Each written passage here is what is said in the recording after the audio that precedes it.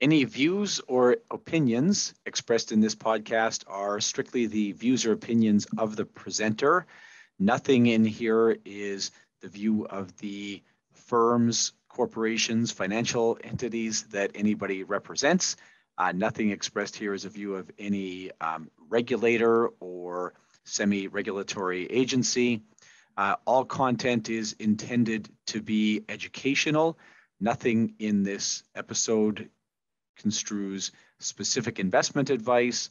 And if you do require advice, you should seek an appropriate advisor, be that a financial planner or a tax advisor or possibly a lawyer. Hi, and welcome back to the CE Drive podcast. We got a full hour of content here, so I'll be quick.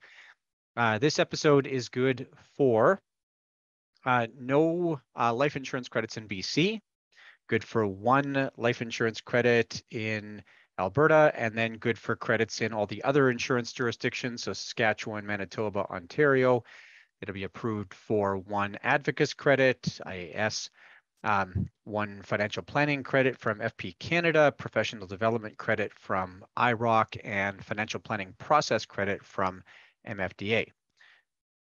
We'll roll right into the interview here. You'll see this is sort of a flip. I'll talk to Kent for half an hour, and then he'll interview me for half an hour.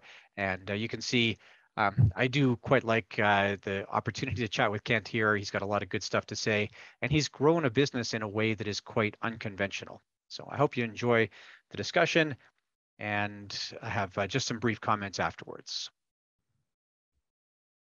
Hi, I'm here today with Kent Tilley, and Kent and I are going to do something a little bit unusual for those who are familiar with the CE Drive podcast. I'm going to start off interviewing Kent, and this will be the first episode of your podcast, Kent, the Kids in the Will, like right. Kids in the Hall, but Kids in the Will. Thanks. I needed some explanation there, so that's cool. And so I'm going to interview you for the first half hour. I'm going to interview Kent for the first half hour, and then we're going to flip it around, and we're going to talk about some of the work I've been doing with vulnerable populations on the financial planning side. That's good, Kent? So yeah, that's absolutely perfect. And it makes sense that I had to explain the joke to you because you never got my jokes in class. Anyways, I am not that bright, so that's good, Ken. Thanks for pointing that out. And just so that we can frame this a little bit, Kent is also a stand-up comic, which is part of what brought you here, kind of in a way, isn't it, Kent? Yeah, my stand-up comedy has sort of driven my financial planning career, which is really weird to say and think about, or hard to explain without me getting into more of the story. But it is a big driver of my life, and happy to talk about how that led into where I'm at now. It's a relevant topic. Curiously, this episode won't go live until after this interview, but I just interviewed a fellow who's a compliance officer at one of the big shops, and we talked about outside activities, formerly outside business activities. And I think this was kind of the impetus, wasn't it? You ran into an outside business activity problem at a former employer that I think we can leave nameless. Yeah, and that's fine. If you check my site, you can figure it out or listen to me enough, but it doesn't matter. Any firm would have been the same, and I'm happy I started there. And yeah, I just started comedy, and then I got hired by like the actual branch to do their Christmas party, and I didn't know anything about the business, and that was my first paid comedy gig, which is really weird. And then about 2 years later, I was still doing comedy. I really enjoyed it at the time. I was doing like not bad for a comedian in Canada, which doesn't mean much, but and I was looking for a new career, and went and thought, these people looked fancy at this Christmas party, and I kind of thought maybe I'd get into sales and control my destiny a little bit, and always knew I needed to know more about money. So that worked, and we had a handshake deal that I could do comedy and continue to do it. There was some other things involved in that. Like I couldn't swear and be really dirty, and couldn't talk about the business, and I couldn't talk about the company. Totally fine. I just wanted to still do it as a glorified hobby, which is what it is for me. Where, a glorified hobby that I get paid a little bit of money for. And 5 years in, I went to management training in a town that will remain nameless, and did a like guest spot, which, because a friend of mine that's a comedian, one of Canada's best comedians, was in town, and I told everybody we needed to see him, and head office found out, and they gave me an ultimatum, and they said, you either have to quit comedy or you're fired, basically. And that was 5 years in, and I had a book, and I was doing pretty well. I was winning their awards, but I couldn't do that to myself. So this led to this transition. You sort of said, well, okay, if you're going to make me make this choice, I'm going to choose to have comedy still available. And then you made, I guess, the bold leap into self-employment, and really went into a model that was not all that common at the time. So, and I think we're seeing more of it today. But can you talk a little bit about the business model that you now find yourself operating in, or maybe what it was then and what it is now?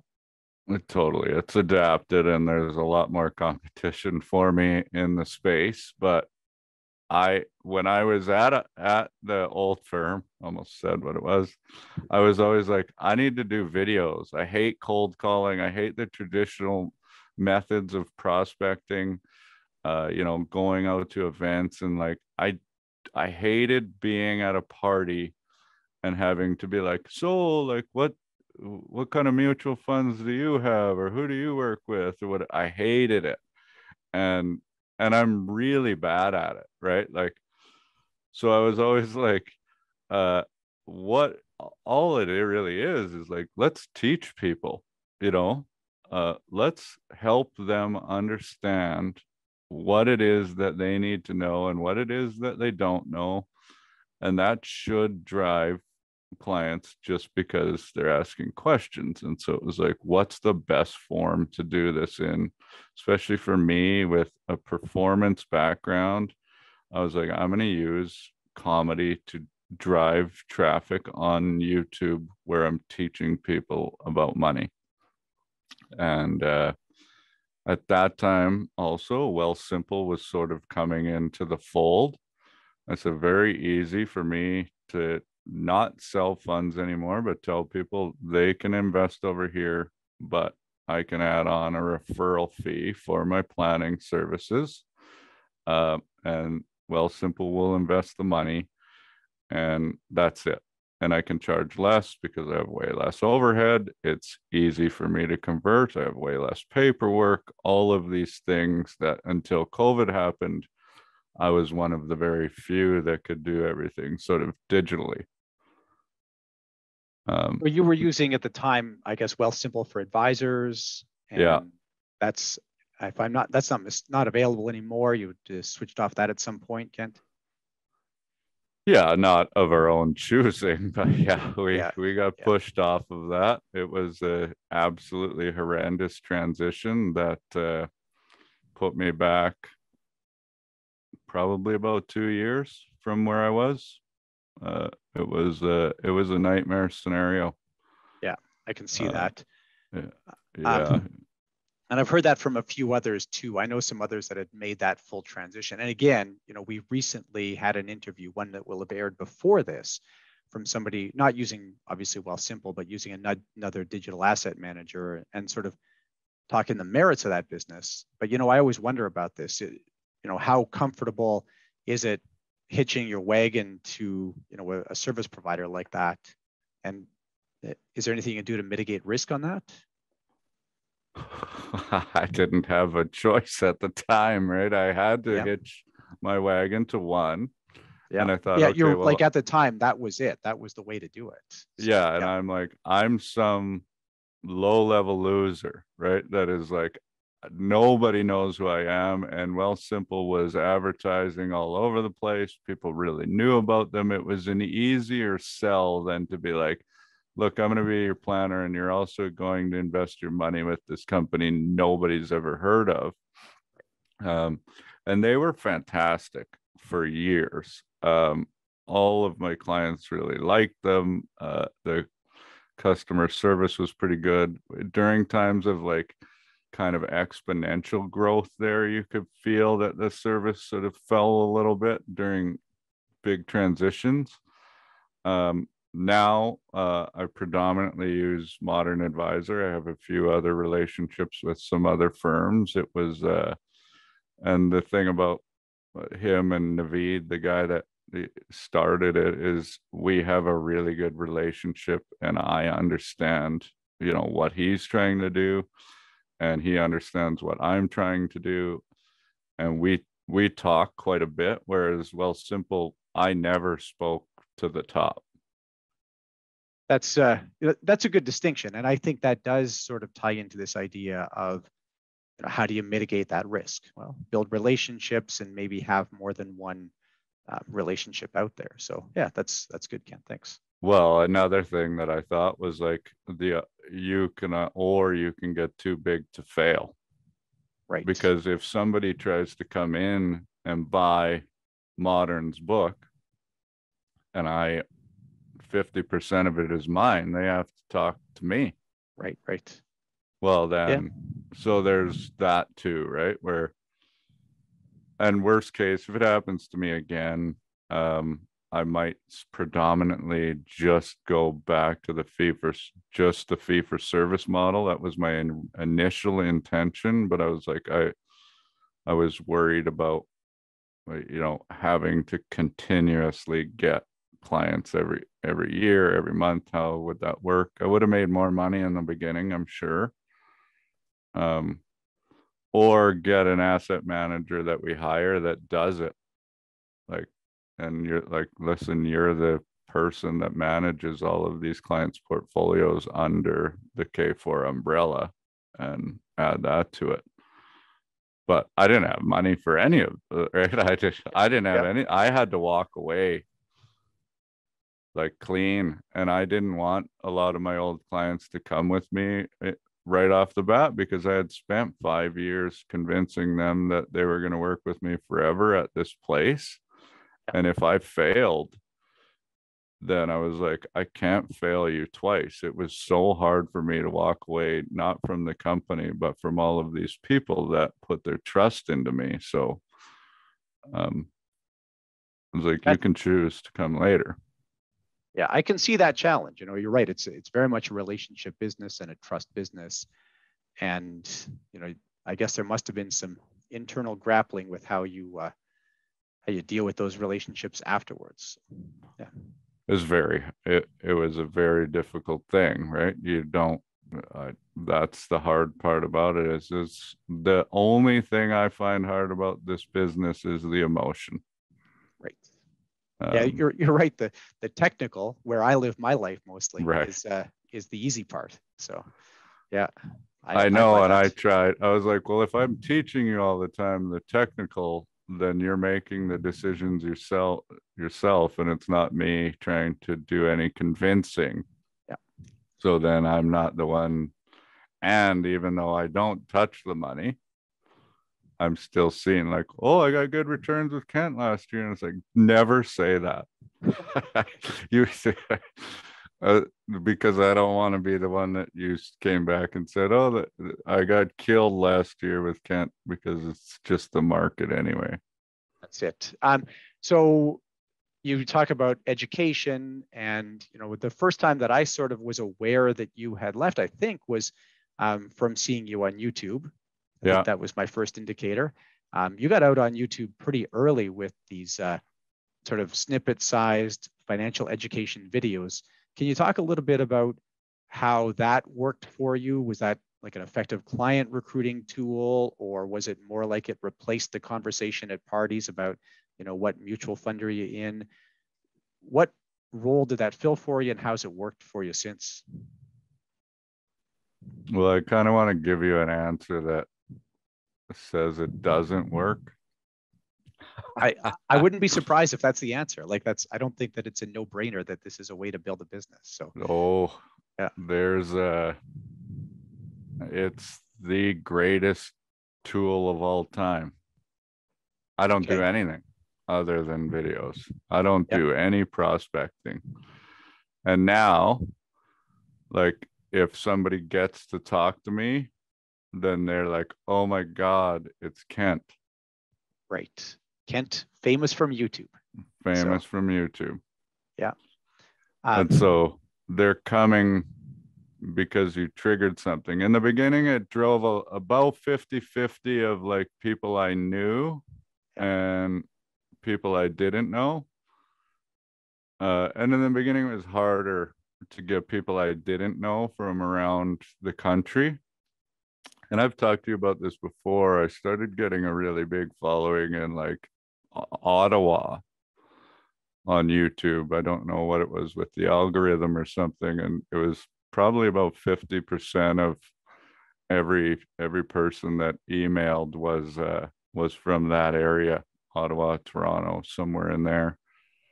And then now it depends on the focus, but all of my viewers, what is it, 77% of my viewers are over 55 years old.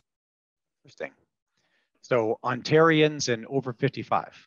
Right. So just like you, right? This is exactly. I mean, apparently old people like my comedy and young people think it's absolute garbage, which is kind of true. From actually, the truth be told, it makes sense, because you start getting near that retirement age and you're like looking and you're like, now I'm taking it very seriously.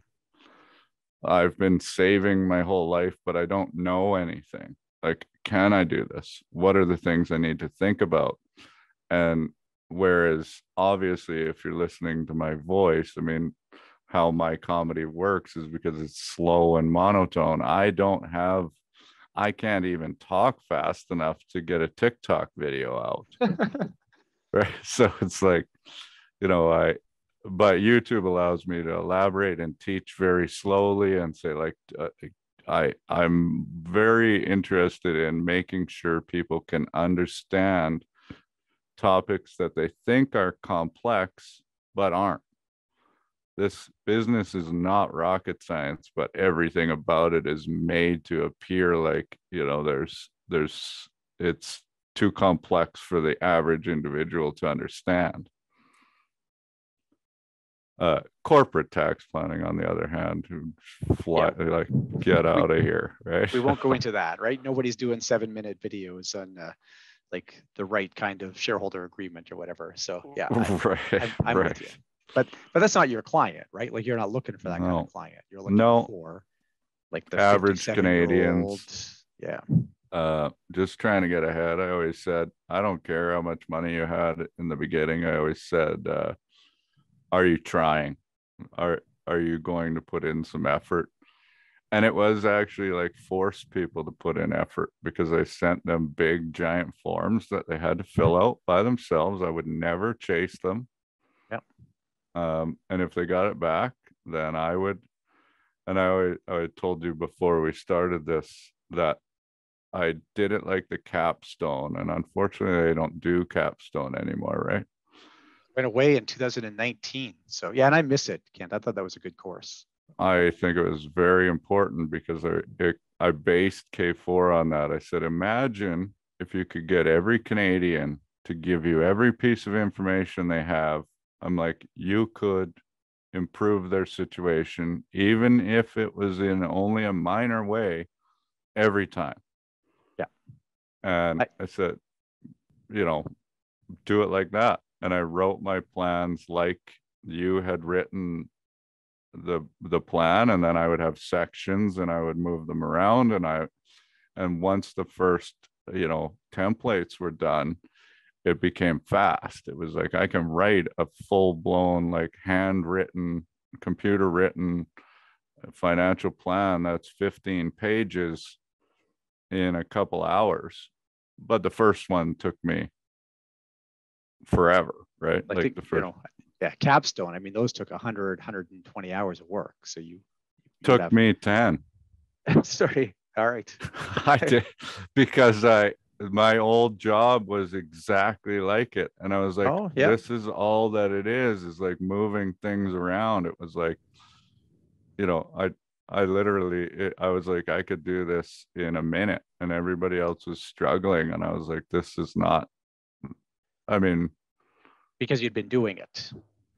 my old job as a quantity surveyor, it was like reports identical to that. They all Oh, had to interesting. cover the same things, but you would just like find what's missing and then change it. And so I was like, because people aren't that much different. You've got a couple with kids, you've got a couple without kids, you've got retirees, and then each one, you're still including the 6 areas, but some are more important than others. Okay. Yeah. I guess I didn't know about your background as a quantity surveyor. I'm not even sure what that actually means. Who So is, right? I didn't even know. I was now, one of the things I notice here on YouTube, I like this a lot. I find that like the comment field is always a minefield, right, with social media. Mhm. But I find, and I haven't paid that much attention to it maybe recently, but at least a couple of years ago, you really used to, I think, not be shy about the kinds of things that you would comment on. Are you still doing that? You still pretty free for all with your use of the comment field on YouTube? Depends, sure. All right. I'll snap sometimes.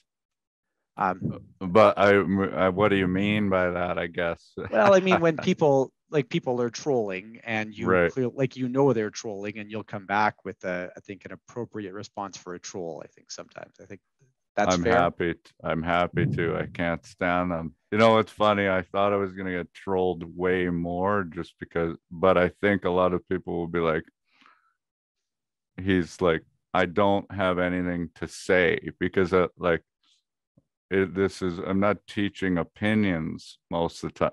It's like I'm just teaching you facts about financial planning. The one time was when I talked about Aurora maybe being like, maybe you missed the party on Aurora. And I Oh, got trolled to hell. yeah. And I went back 2 years later. I said, how's that working out for you? Right. Yeah. That's. I mean, Aurora, of all things, that those comments have not aged well, I guess. So, right. yeah. So I Yeah. was like, and then I mean, some people get mad at me and they're like, like, speed it up, you piece of garbage. And I'm like, well, you can speed it up. A lot of people watch the videos with like 1.25 or whatever. It's fine. Right. Right. Yeah. That's good.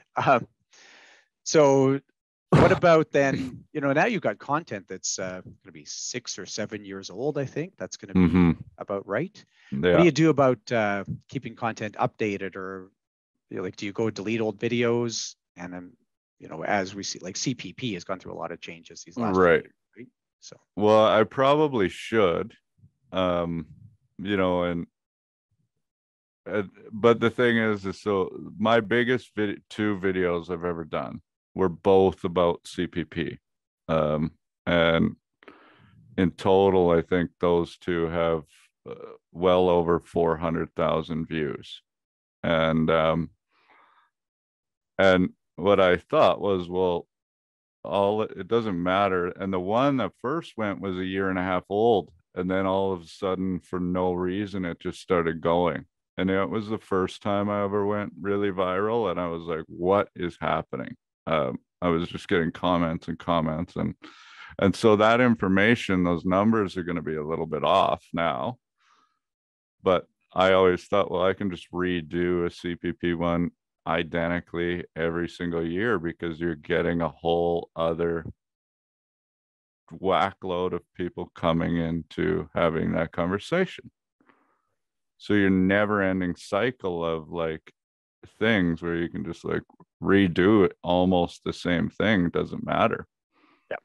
Um, and so when you say, for example, when you say, did this work? And all I have to tell people is like, if my average video gets 1,500 views, what that means is that I had 1,500 people in a seminar with me for free. Cost me a little bit of money now to get somebody to edit it and whatever, but basically for free, teaching them something. Yeah. Of course it works. Yeah. That's like from that sort of perspective, it's a numbers game, right? If you sort of look at it that way, and you can't beat that, getting in front of 1,500 people at a go. So, and especially those are qualified leads. Those are people who have clicked on your video, like they actively went to look for something. Right. Yeah. They're looking for a reason. They're trying to learn. A lot of people just watch and do their own planning based off of watching me and other people in the space, and listening and reading and all of these things. And that's great. And there are so many people that are like, can you write a plan for me? But I love my advisor that I'm paying 30 grand a year to. And I'm like, what? Like, isn't that part of their job? Like, so I'm like, no, I won't. I won't do it. I will not, because my first thing is going to be to tell you guys to leave and stop paying so much money, especially if you're not getting planning advice. I think back in season 3, I want to say it was mid-season 3, I had David Field from Papyrus on, and he actually specializes in doing like second opinion plans. So this is interesting that it's something that you kind of actively avoid. Well, I mean, I'll do it if I think I can steal the client, right? Like, or if I'm like, but I'm not going to just do it to do it. Chad now, who works for me, he does like fee for service planning. And a lot of them would be second opinion plans where they still have their money invested. But one of my biggest things in there would be like, you're paying 2.1 in fees on X amount of dollars, and what you should do is reduce that. Yeah. I mean, I think there's something to be said too. A lot of times you don't have to switch advisors to do that. I think sometimes people have just never asked their advisor the kind of uncomfortable question. So right. Yeah, it depends who you're working with and where. And I mean, the main goal of my company was like education, and at the most basic level.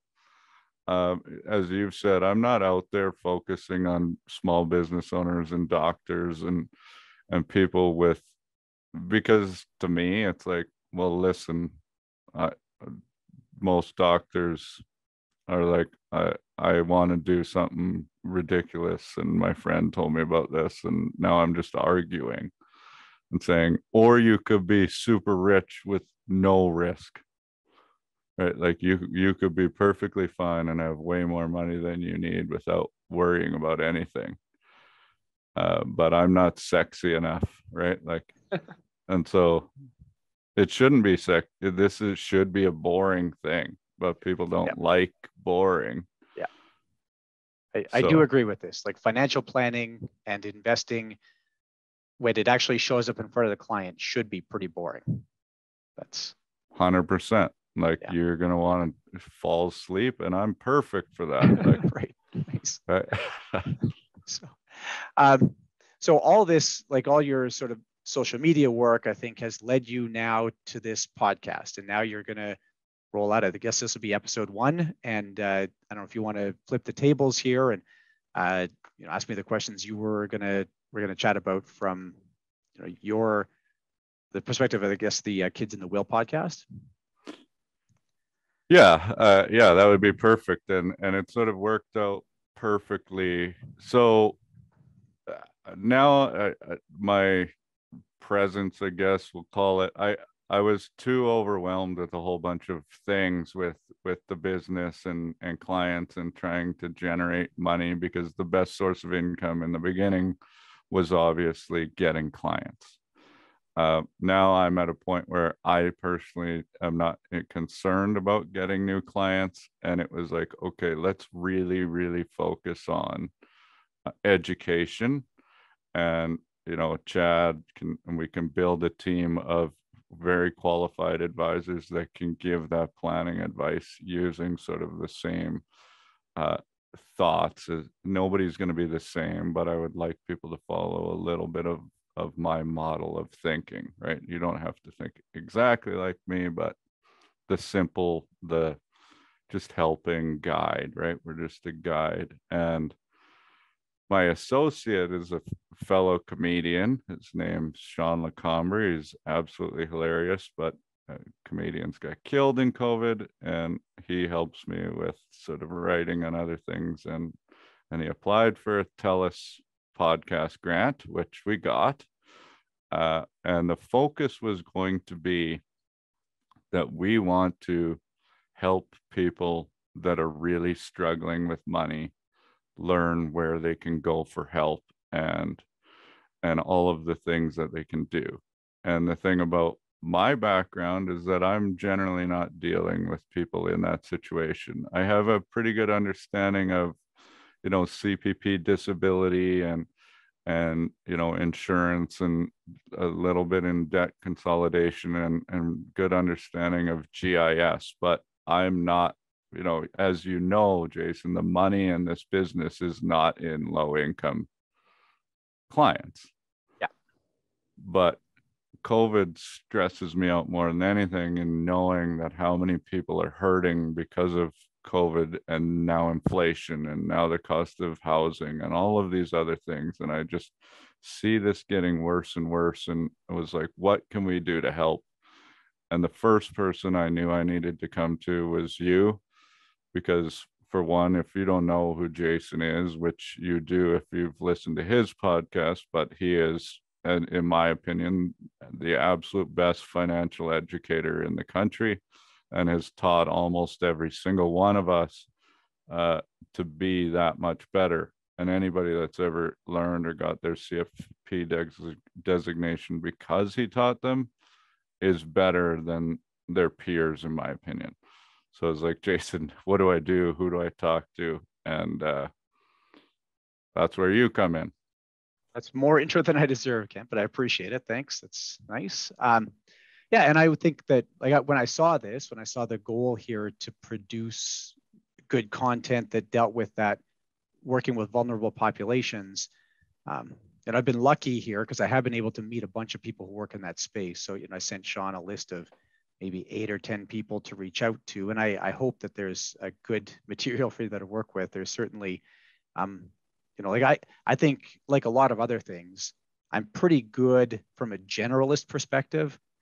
But what I find is a lot of times when you get into the specific problem, you need like that right person to deal with this. So, for me, I came into the space, much like you're coming into it today. I came in I want to say 2016, really knowing nothing about working with vulnerable populations. And I learned early. I had a really good nonprofit that I was working with, an organization here in Edmonton called CEASE, which is Center to End All Sexual Exploitation. And I had no idea how fortunate I was at the time, but they sort of had, and it's a different person now, but still they have the role filled. They had one person who was, CEASE is a very hands-on support agency. Like when you're going through, they have kind of a person to handle every kind of struggle. So if you're dealing with an addictions issue, they have like an addictions person attached to you. If you're dealing with victim services, they have like a victim services person attached to you. And they had somebody who was sort of their financial empowerment person. She's now working in the city of Edmonton's financial empowerment department, but she was very connected to her constituents. And so I was lucky. I got to work with people who had somebody who really cared about their outcomes. And right, which is so important, right? Especially in that space, right? Like, yeah, it really is. And no, I was lucky as well in that I was sort of welcomed by this organization that really had no reason to welcome me, right? We had, I always think about my first meeting with the staff there. They were very concerned about like client confidentiality and sensitivity around dealing with like people who are emerging from human trafficking, people who'd been in addictions or in the court system or whatever. So the first time I met the executive director off site. She like didn't want to give away the office location. This is like, they don't have a big sign up on their window that says this is who we are. And so we had a meeting off site and kind of explained to her what I was looking to do, and then met with the whole staff. It was a very intimidating meeting too. It's all these ladies who were very used to dealing with people in these tough situations. And we've like, what's financial planning? They kind of, a lot of them come at it with this assumption, and I know you deal with this too, of you're going to help somebody to deal with their like their investments, and these Right. people have no money to invest, right? I had to say no, like kind of like we just talked about. Investing is the most boring part for me. There's 1,000 other things that we can talk about in a financial planning discussion. So Right. Exactly. But everybody wants to talk about the investing. So that's the hard part. And you're like, well, no, the plan starts well before investing even comes into play. And then that's the easy part. But so how did you even know, like, what do you do when you get in there, and how do you even begin to think about helping somebody in a situation like that from our perspective? Yeah, so there wasn't, and I don't know where it started. I want to say it might have been Carol Lind at Bridge House, which is a mutual fund manager out of Toronto. There was some folks in Toronto who had previously done something called Empower, like capital M and then the word power, which is different from what we do in Edmonton, which is Empower You, which is like empower, right, and then the letter U. And in Empower, they had worked with people in the Toronto public housing system. And they had done this kind of pilot project where they paired up financial planners with folks in that public housing system. And I think there were some lessons learned there, some tough lessons learned, but they distilled some of that down into a webinar. So, honestly, my training here was I sat in on a 1-hour webinar, maybe 2 hours, with maybe 3 or 4 financial planners who had done that kind of work. And they talked about, a credit score as a kind of starting point. And I believe that's where I got this from. So what I started doing when I first started meeting with the CEASE participants, and that was the other thing too. They had an accountant who had been doing a little bit of this kind of work before, but she was more focused on tax returns. There's a whole complicated issue with tax returns because, there's the Canada Revenue Agency runs low income tax preparation clinics. This, by the way, is a great, like if you're looking to get into the low income planning space, this is an easier foot in the door than what I've done. Right. But the problem with those low income tax preparation clinics is you can't deal with self-employment income there because, as you know, self-employment income is so much more complicated. And at CEASE, these are all people leaving the sex trade. All the income is self-employment income. Right. So, you want to file a tax return to get your Canada pension plan squared away, or, to qualify for like a City of Edmonton, low income transit pass or something like that. You can't do it, right? It's just not available. So anyways, they'd had a lady there who had helped out with tax returns, and she had often looked at people's credit scores. So that's what I decided to do too. And I think it came from both places. So I sat down, first thing I would do, we would log into Credit Karma. And I know there's like Credit Karma is not a great, like there's a bunch of problems with it, but I would caution people about it. We would sort of go through the pros and cons of Credit Karma. And then we would create a Credit Karma account. And now there's better ways to do this, but 5 years ago, that was the way to get a free credit report. Okay. So you would log in there and we would just go through it. We would say, okay, what's your credit score? What does it mean? We would look at what stuff that person had in collections. There's always stuff in collections. And often it was just a sense of relief for people. There were sort of 2 things that were happening here. First off, I would always go in a jacket and tie. I know I'm not wearing a jacket and tie today, but I think, in face-to-face meetings, they said, like, here's a guy who, shows up. He looks like, my vision of a financial planner. I Right. wouldn't necessarily wear a jacket and tie with every client, like if I was a financial planner, but in this case, it was a deliberate choice, right? I would say, It makes sense. Yeah. and they would sort of say, here's somebody who, clearly takes himself somewhat seriously, right? Which, again, that's a mixed bag, but whatever. Right. And he's sitting helping me out, right? So just that feeling like you've got somebody on your side, as opposed to, I think, for a lot of the vulnerable population folks that we deal with, when they see somebody in jacket and tie, that's somebody who's going to take advantage of them or that kind of thing. I just wanted to show that, this can be somebody on your side, right? And then the other thing that happens is just by going through that, it's like a lot of things, you shed a little light on it, create a little more awareness, and that person now just feels better about their situation. Like no shame, no embarrassment. We just go through, okay, what's this debt? Where does it come from?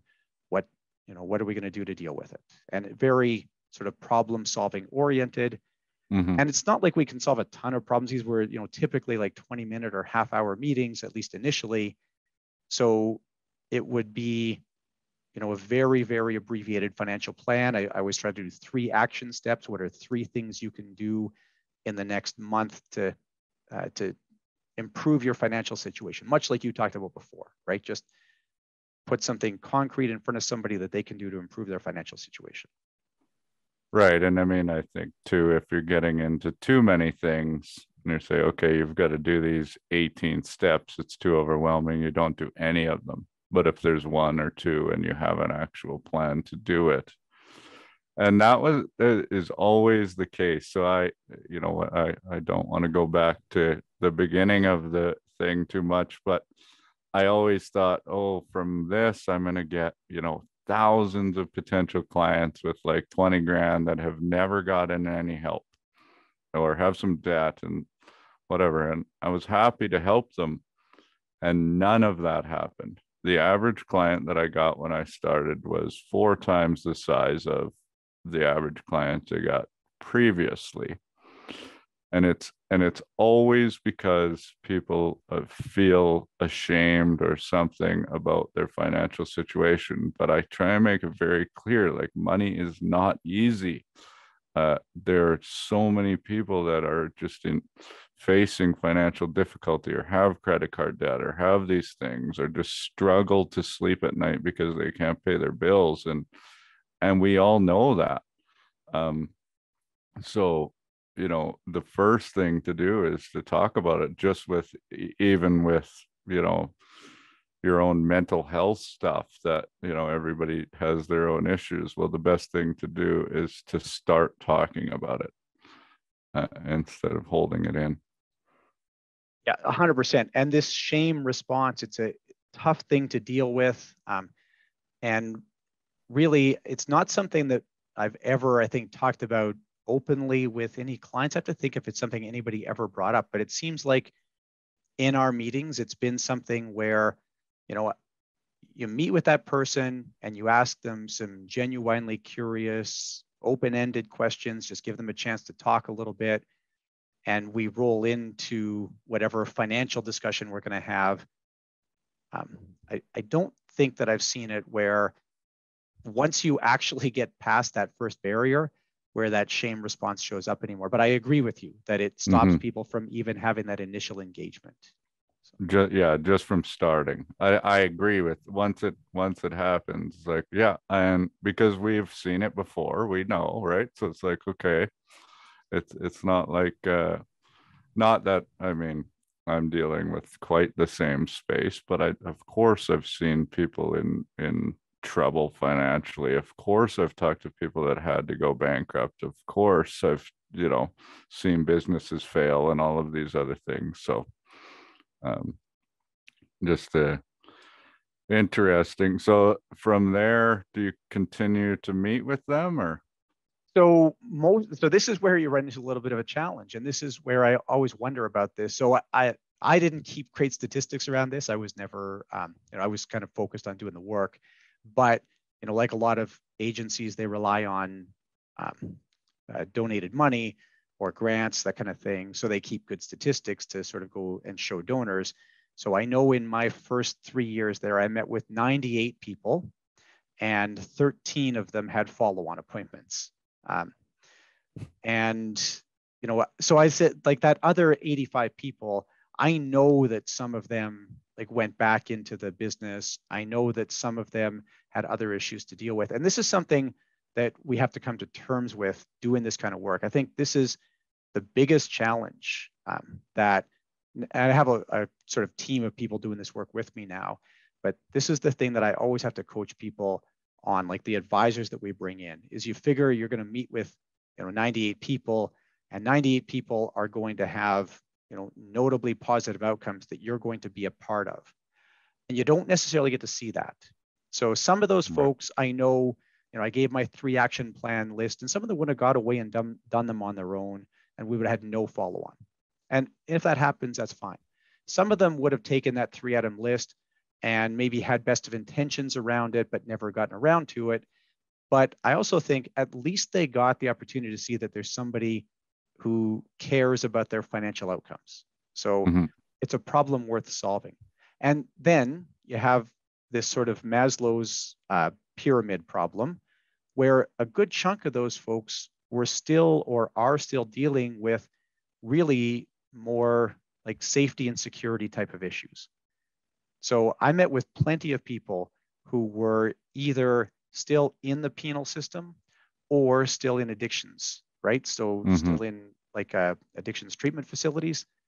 And I always thought, like, it's good, you sit down and meet with this person, we talk about financial matters, but you've got way more, and I would never, tell this to somebody unless really like it was something they broached, and then we could talk about it a little bit. But, I'm not a counselor. I'm not anything like that.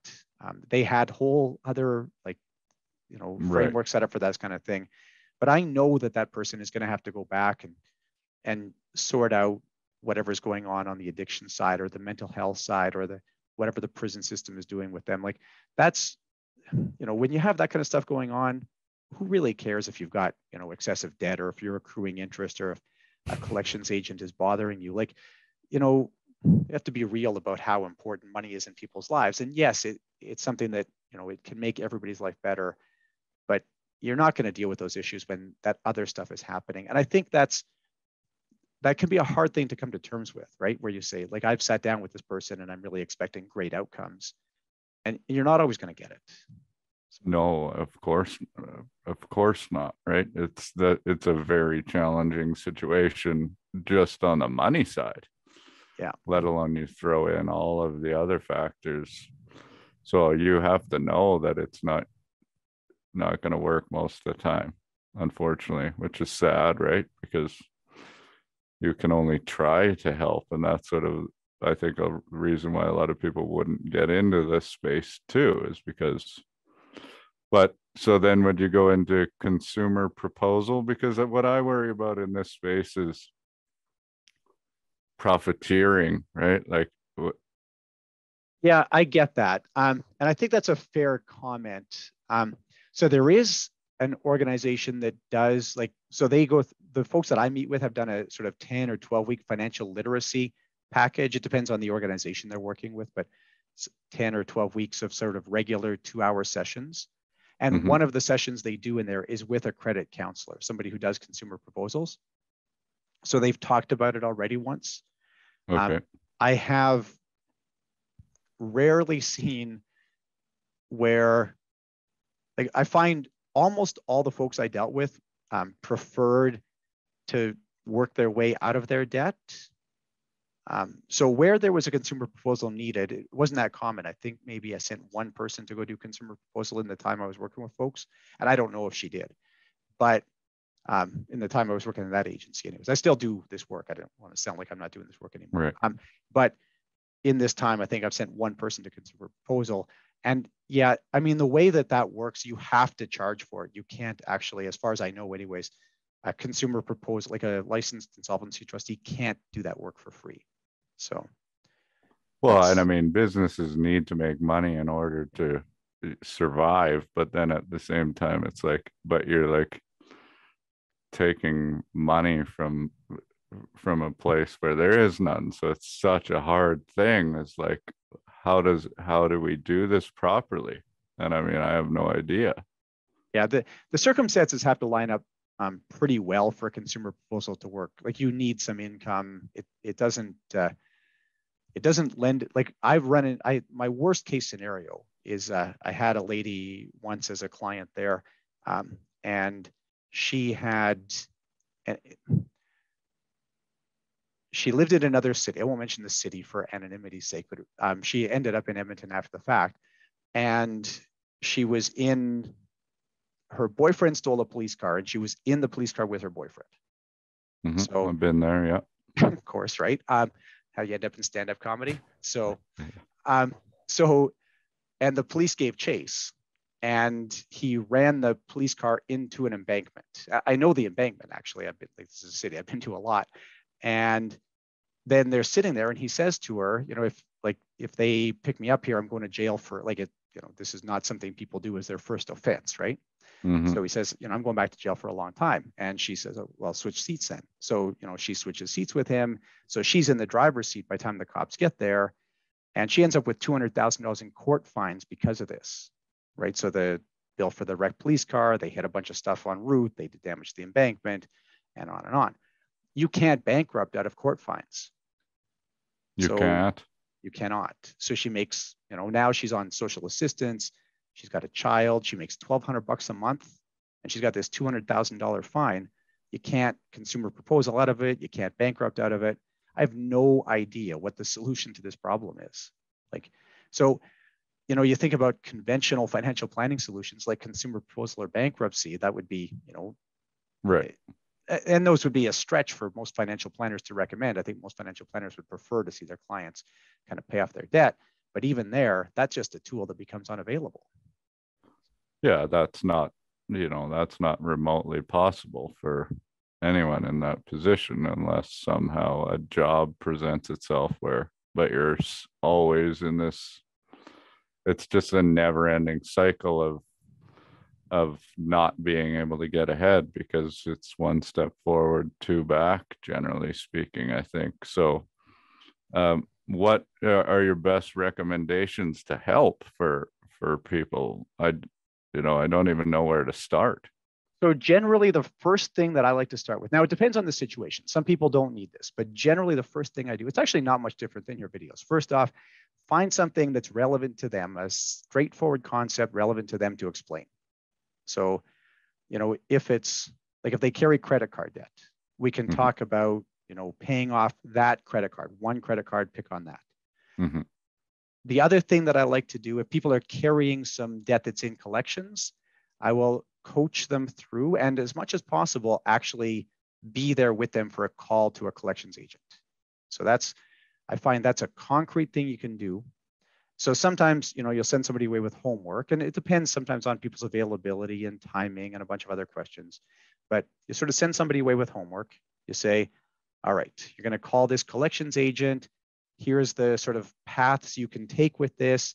And if you know the collection systems a little bit, you kind of know how the collections agents are going to respond, and make a deal with that collections agent. So this one debt out of the 4 or 5 items you have in collections is going to get handled in a way that you can manage. Right. So your whole goal with that collection is to have it reduced to a payment that's affordable, because they're going to say, we would prefer to have this rather than calling you all the time, basically, right? That's the collections agents. They're human beings. They don't like. Are they? They are. They are Right. Genuinely, in my time talking to collections agents, I've had one difficult interaction and probably 50 good interactions. Oh, that's good. Yeah. And there's a regular podcast listener here who used to be in collections, and he'll I think attest to that. So well that's and then so that's the first step, is learning that. And I mean, I think that you're working towards a goal and you see that happen, and then it's easier to hit that next one. And it's such a tough thing because financial planning is such a slow process that we want to happen immediately. Yeah, a lot of times though, it's about that person recognizing that they can do something that will make a difference for their financial future. Right. Because everybody can improve. That's it. No So, matter how bad of a situation you're in, working towards improving it will improve it. yeah, that's right. That's exactly it. It's once you can take a step, like then the next step is easier. But yeah, you're right. You're not going to solve everything in one meeting. You're not going to know that any problems have been solved. A lot of times it's going to feel like you're talking to dead air. So right. it's but it is rewarding work. I don't want to suggest that it's not rewarding. Just sometimes you have to wait a long time to hear, and I just had one of these. I just had this service agency, a lady from there reached out to me maybe a month and a half ago. She, like, since we last talked, she's had a baby, she's paid off some debts. Like, there's all this stuff. She gave me like a yearbook update of her life through the Nice. service agency. And I don't remember specifically what we talked about, but it's super rewarding. It's just nice to see that at least for her, clearly that meant something, right? So. For sure. Well, that's awesome. So, what about anybody listening? So that would be first step, would be trying to find information about your credit score, looking at what you owe, trying to get one of those chopped down to something that is affordable, and then going from there. You don't generally recommend bankruptcy. I remember in class we talked about it, saying like sometimes it's just the way. Sometimes it's the way. So what I always like to look at here, and my sort of thought process around this, is if you can get your debts paid off in less than about 2 years, then that makes more sense than bankruptcy. Once you're past that 2-year mark, and there's a good tool called undebt.it, I believe it is, might be undebt.io, sorry, but it's either undebt.it or undebt.io. And you can actually plug in all your debts there and build a sort of repayment schedule. It's free. So there's a paid version, but there's no reason to pay for it. And I guess they won't be sponsoring, sorry. So but anyways, it's a good tool. You go through, plug in all your debts, and it shows you, it says it'll be this long to repay. And you can build snowball, or you can build an avalanche method, like however you want to do it. It's a really solid tool from both a technical and behavioral perspective. And so you can go there, and sometimes I would do it with somebody, sometimes I would send them and they would do it themselves. But if it's less than 2 years, then to me, bankruptcy generally doesn't make sense. If it's more than 2 years, at least it's a question you should be asking. Okay, yeah. Yeah. And, I'm a big fan of the Debt Free in 30 podcast, which is it's a bankruptcy trustee who hosts it. And he always says, like, the earlier you call me, like a lot of other things, the more problems we can solve. Right, because it's going to get worse the longer you go on with it, right? Like, yeah, that's it. It's this, so it's just like starting now, even though it sucks. Sort of the same thing with all of it, right? Investing now is going to make your life easier than if you start 5 years from now or 20 years from now. Having the conversation now, right? Getting past that shame and having that initial conversation. Like it's it's like so many other things, getting started. So. And then, so there would be so that's was your role in the situation. I imagine there's sort of, are there some like government social assistant experts that come in with like, grants and other things that people can apply for? Because I know there's a whole bunch. Yeah, a little bit of that stuff. So the agency will connect people to the appropriate government organizations, and that's highly situational. So, if you have somebody who has, again, the addictions issue, then there's a whole range of government services for that. Somebody with a disability, there's a whole range of government services there. Somebody who's been involved in human trafficking, there's a whole range of services there. So that's where I like the connection with a service agency here, because they're going to know all those other connecting points. I would never know those, and I would never get to be an expert in all of that stuff. And I had an example of this just recently here, Kent. There's a fellow by the name of John Stapleton. John does low income for retirement planning through mostly the Toronto Public Library. He really lives in that retirement planning on a low income space. So when I have a retirement planning question, I'll go to John. But but he just, he did a session recently, and he's really good. He'll CC me on emails now with technical questions because he knows where I live, and like mentally, right? Right. And he said, I had a question come up in a session. He emailed it to somebody at actually the Toronto Housing Corporation. And it was this question about how income gets tested against subsidies for housing, right? Or how assets get tested against. And it's a very fine point that comes out in here, but it would be the kind of thing where, like, even John, who lives in that space and deals with that day in and day out, he's got to go to the right person to get that question addressed. And it's a lot of times it's just building a good enough network to know where to go. So, it was very normal for me that I would say, like, this question came up here, and I would go back to the service agency and I would say, here's a question that came up. How do we address it? Yeah. And then in the network, like, I know a lot of financial planners at Edmonton. So a lot of times I'm able to get questions answered about, one program or another, but a lot of it is like in that situation, just, Google it, find the legislation, find the appropriate regulations. Like, unfortunately, there's a million questions that come up, and very few of them are in like the CFP textbook or that kind of thing. So. Well, exactly. So it's like, well, where do I begin? How do you even know? Because this isn't what's taught, to us unless you have a lot of experience in that space. You wouldn't know because you'd have to learn on the fly.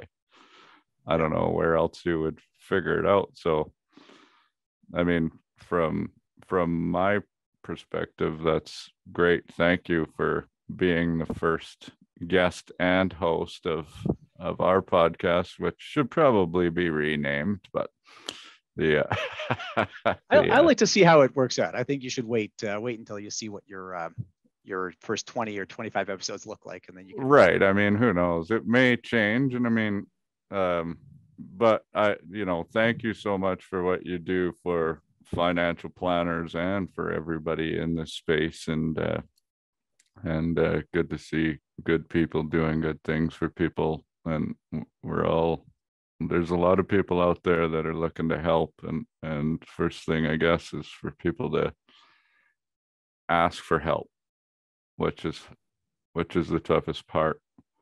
100%. Yeah. Thanks for doing this, Kent. I really appreciate the opportunity. It's nice to be able to expound a little bit. So thank you. Yeah, no, absolutely. I always look forward to chatting with you. If you want to learn anything, listen to Jason. He's the best teacher out there that I know. If you want monotone, slow teaching, come to me and I'll give you partial truths. I think we do substantially different things though, Kent. Like, your videos are really good at that public education front, which I will never be good at. So no, that is the point. Easy. They don't need to learn the math. Perfect. But thank you very much. And thanks for all the names. I wouldn't even know where to start if you didn't put us in touch with all the people that we're going to interview moving forward that are working in more specific parts of the space. So thanks again, Jason. I look forward to giving it a listen. Thanks so much, Kent. Have a great one. You too. Thanks. Okay, the number for this episode is 7. The number for this episode is 7. And I want to correct something in there. I had said Bridge House is a mutual fund asset manager. That's not correct. They're in the asset management space, but really what they do is provide a fantastic suite of tools for financial advisors to interact with their clients. They were a leader in getting the trusted contact person process in place. I first heard them talk about that maybe in 2017 or thereabouts, so quite a while ago. And I will actually include a link in the show notes to their Wheel of Investor Emotion. This is something I show in class. It's a great resource, and it talks about the relationship between the frequency of looking at your investment accounts and how happy you are likely to be with that outcome. And I think that it's probably fairly intuitive what the result is here. I would suggest it's worth having a look. So just click in the show notes on the Bridge House Wheel of Investor Emotion. All right, thanks very much. And I hope you'll join us again in 2 weeks' time when I'll be talking to Aaron. Aaron and I are going to chat about the new first-time home savers account. Aaron overall is one of the most technically proficient financial planners in the country. So I look forward to that conversation. Thanks very much and enjoy your continued studies. And the object for today's interview is this little stuffed panda. A stuffed panda. This is actually curiously, the very first thing, this little panda that I bought my wife as a gift when we were still dating. So there you go. That's a long time ago. Thanks for watching. Use the link in the description down below to join our CE program. With many of our videos, subscribers can do a short quiz for CE credits, and you'll have access to our full library of content.